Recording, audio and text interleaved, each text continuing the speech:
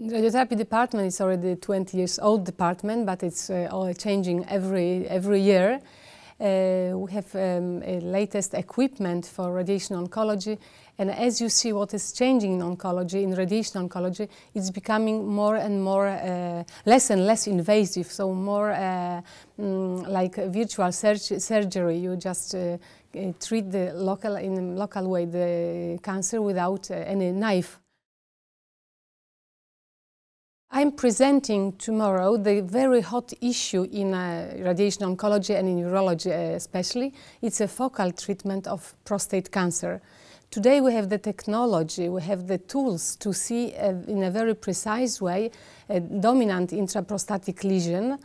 And we have the tools to deliver the dose in a very precise way to this lesion.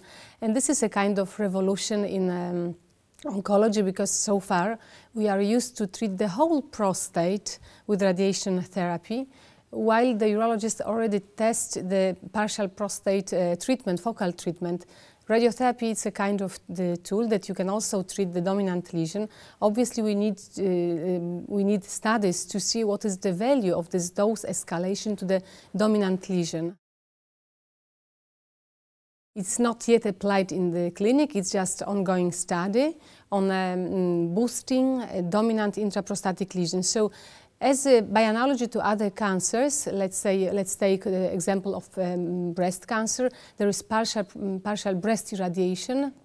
Today we are studying the issue and the clinical value of partial prostate irradiation. It's absolutely the very beginning of this issue, but I think today, with the tools that we have to identify the tumor and to treat the tumor in the precise way, we have to study if there is an issue to improve the results just using this localized treatment.